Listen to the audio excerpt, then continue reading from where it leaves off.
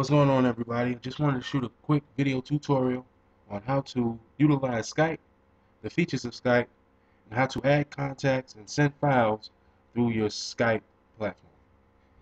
Now, if you don't have Skype, you can just simply go to skype.com, S-K-Y-P-E. It is a free video chatting service that you can utilize on your computer to do video chatting, video conferencing. You can also make calls through your Skype for free. You can send files, text messages, things of that nature to people's Skype or their phone. So I'm just going to briefly go through the features of Skype. If my computer will stop acting slow.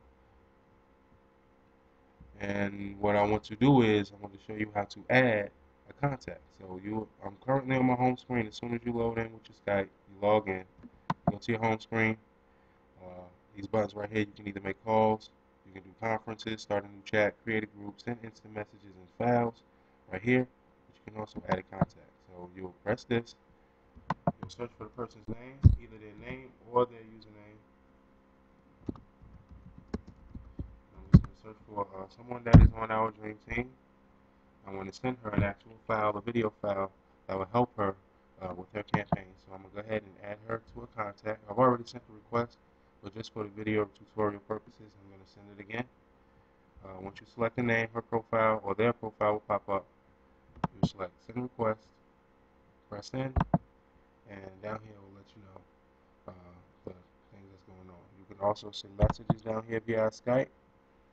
You can make video calls. You can call the actual phone without video.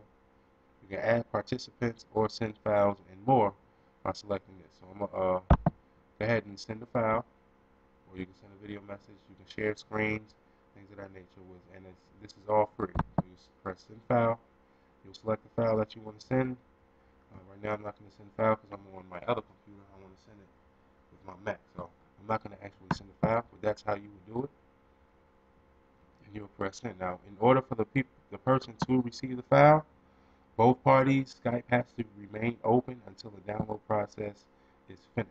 If one person closes out of Skype, the download will not have to start over. It will just pause until both parties are back on Skype, then it will resume its downloads.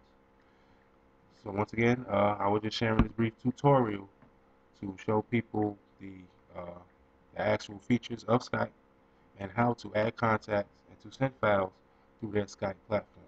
Hopefully this video was of help to you. If you liked the video or if you saw something that was missing in this video, feel free to comment below, like it, and share it with your peers. Thank you. Have a blessed day.